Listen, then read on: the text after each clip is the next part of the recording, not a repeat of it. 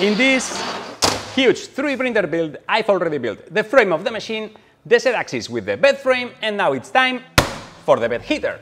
I already had this huge piece of aluminum cut to size, so now it's time to make it look nice.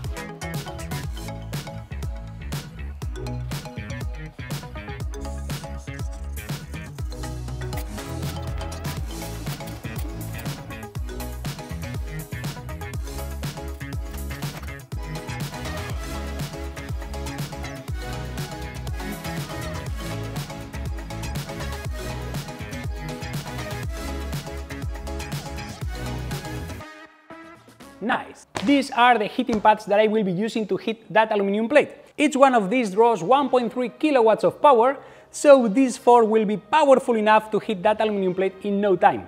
Maybe even too powerful, because even though I have 9 kilowatts of power in this shop, there is no one single line that can give me the 5.2 kilowatts that I need for these 4.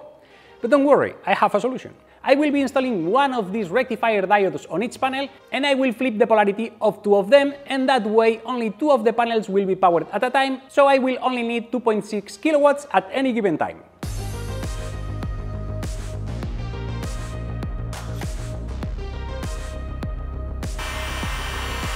I marked these 4 in here in blue just to know that I have to connect these 4 to the same side for this to work.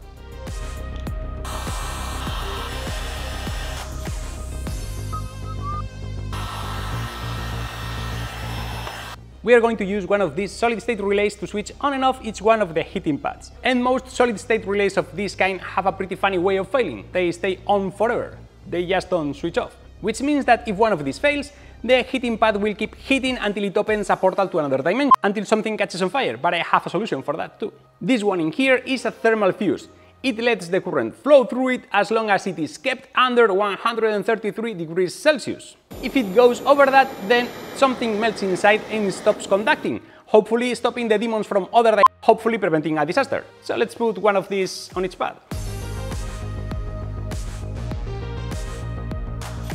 If you try to find these that melt at 60 degrees or 70 degrees, you won't find them because there is no way to solder them. It will melt with heat.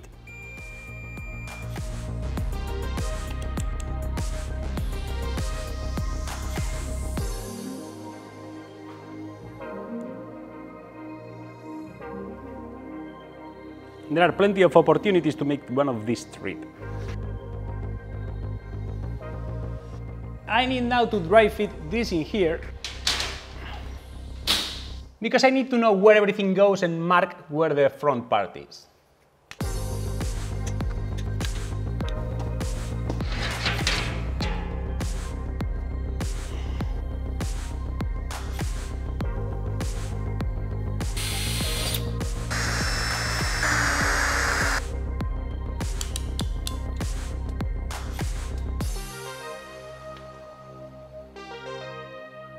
Now that the ground terminal is installed, it's time to stick the pads on the plate.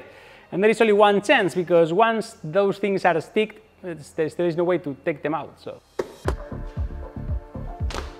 I have to be sure of 2 things. The first one is that it is aligned, and the other one to remember to put the thermal fuse under the pad, somewhere around here.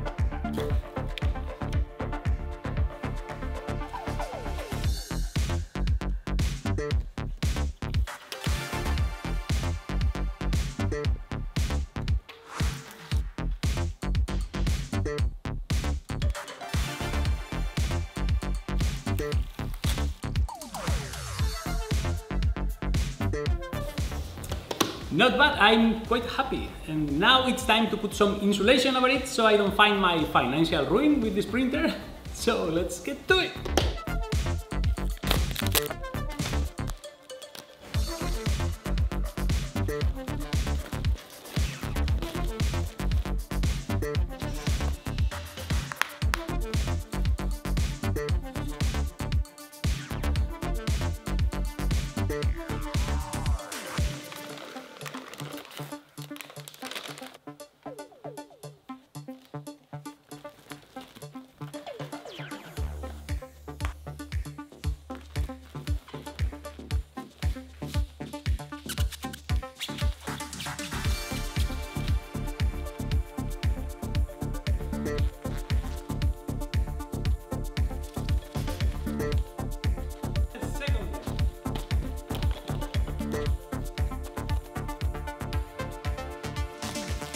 Now it's time to move this to the printer and finish the wiring, but before we do that, a quick ad from today's video sponsor, Onshape. Onshape is a cloud-native CAD plus PDM platform built for businesses, created by the founders of SolidWorks because they saw that modern product developers still experienced many challenges to their CAD and PDM systems. Onshape is accessible across all operating systems and works like Google Docs. An Onshape document is a single source of truth for your design data. It is great for working with teams and working from home. You can collaborate with team members and suppliers at the same time on the same document across the world. Data management is built in. No more file management on your local hard drive. Onshape uses a GitHub-inspired version and branch merge model for fearless design experimentation.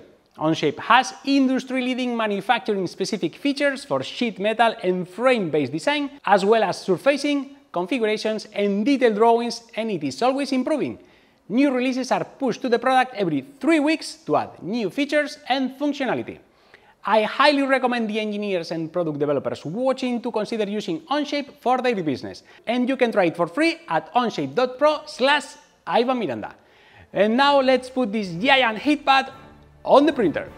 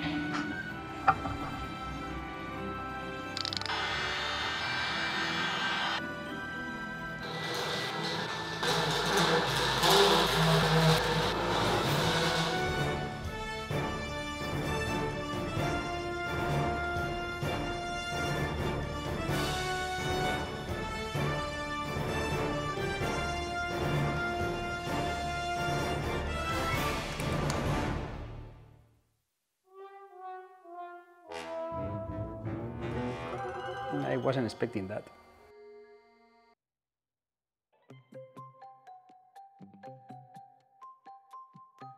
It seems that I wasn't paying proper attention when I did the wiring of these connectors and I made a huge short. Luckily, I only fried one of the outputs of the Duet3. The rest of the board works perfectly, so I will use another one and rewire the connector. It's going better, no smoke this time, but I made another mistake. I did connect the 4 outputs as common ground and those are common positive, so I will rewire them properly and try again. This time everything is properly connected, but still no heating on the pad. At least now I can see the lights turning on the relays, so the issue is now between the relays and the heating pads. After quite a bit of googling, I just found out that solid-state relays with zero crossing triacs don't work with half-wave rectifiers, and that's a mouthful.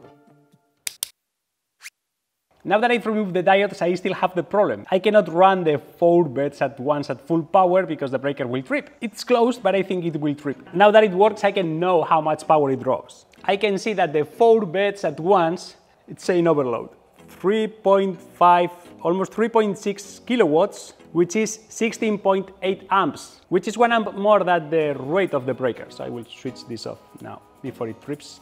I can adjust the PWM duty cycle of the controller of the pads to something like 80%, so it's on 80% of the time, off 20% of the time, so it cannot go full power, which I think it will be enough. Let me try it. And now with the duty cycle of the beds at 80%, 15.2 amps, still a little bit too high. Power is 3 kilowatts. And this is only an issue when it's warming up. When it's hot, it's not that issue. See, it's using almost no power. Everything works, so it's time for the glass.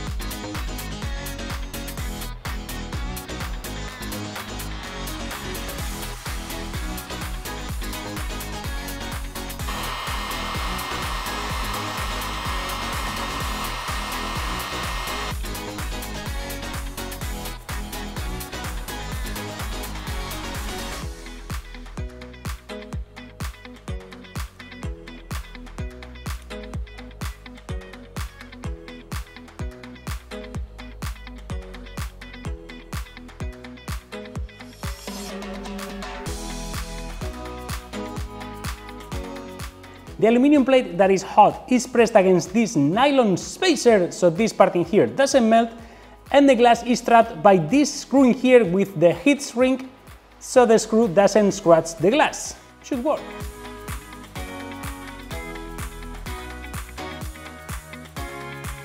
With the glass installed and locked in place, let's see how fast we can get to 60 degrees. 30 degrees, 17 seconds. 40 degrees, 1 minute, 3 seconds.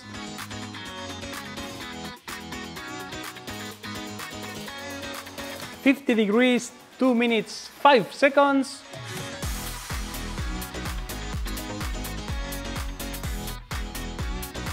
And 60 degrees, 3 minutes, 19 seconds. It feels hot. And now I can explain why I didn't use a mirror like in my other builds, and I used glass instead, and I took so much effort to mark the 4 quadrants on the bed. And the thing is that this thing is going to use so much energy that if I want to print something that is really tall but will only use like a quarter of the bed, I can heat up only this area in here, saving 3/4 of the energy, which is pretty convenient, or maybe half a bed, instead of having to heat up everything all the time. So the heated bed is ready. Next is going to be the kinematic system for the XY axis. So if I were you, I would subscribe. And now please go and make something!